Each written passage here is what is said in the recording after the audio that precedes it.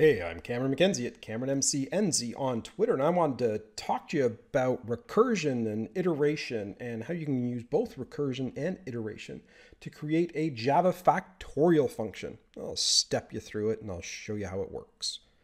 This is 10 factorial. That's 1 times 2 times 3 right through to the number 10, and it ends up equaling something like 3,600,000 in change.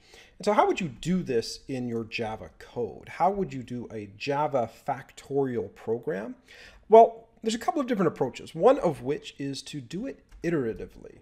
And so to do it iteratively, you would declare a variable, say the factorial product, right? Every time you multiply something with something else, you end up getting a product as opposed to a sum that you get with addition.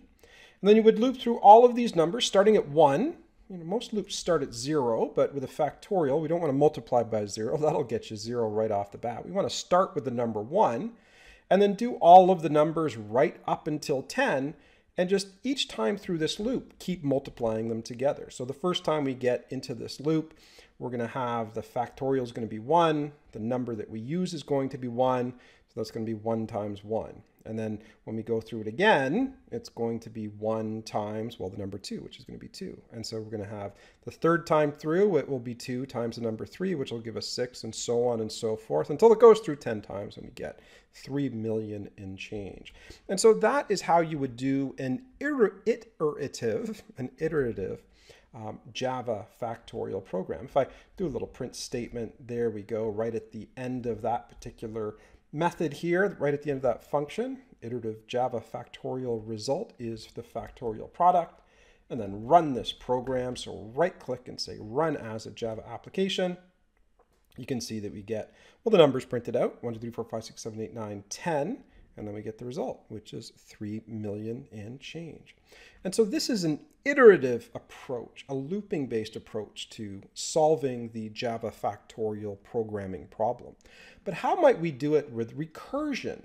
And so with recursion, you can avoid a loop. With recursion, what you do is you just code a method that is programmed to call itself.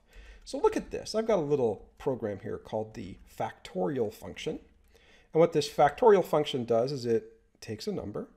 So let's say we use the number 5 for this example, a little easier to manage than the number 10. And so if you pass the number 5 here, what it would say is I'm going to do the factorial of the number 5. I'm going to do that by calling myself with the number 4, 3, 2, and 1.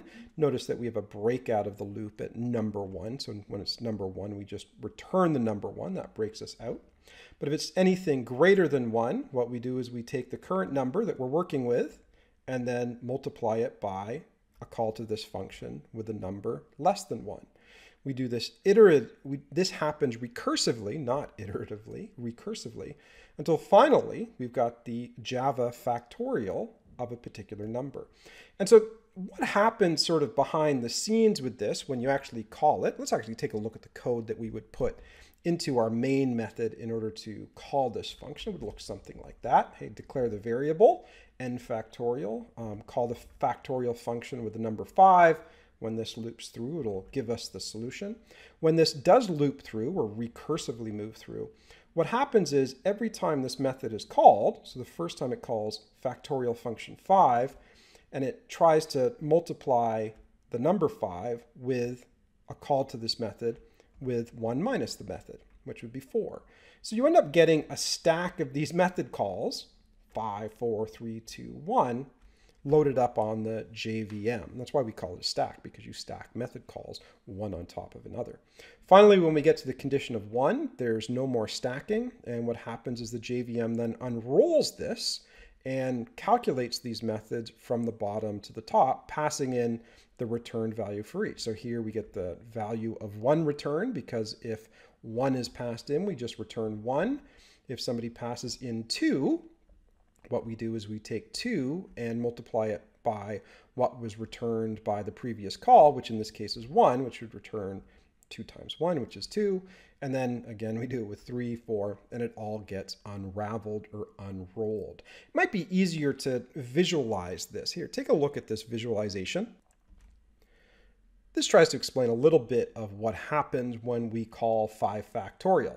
So somebody calls 5 factorial, well, it calls this method, which then calls this method with one less, that calls factorial function 4, which calls factorial function 3, which calls factorial function 2, which calls factorial function 1, which kind of has this break here, which says stop stacking up all of these recursive function calls and instead return 1. So this now returns 1 to the previous program. The previous program was passed in a 2. So it takes the number 2 and multiplies it by 1, which gives it the number 2. So this returns 2 times 1.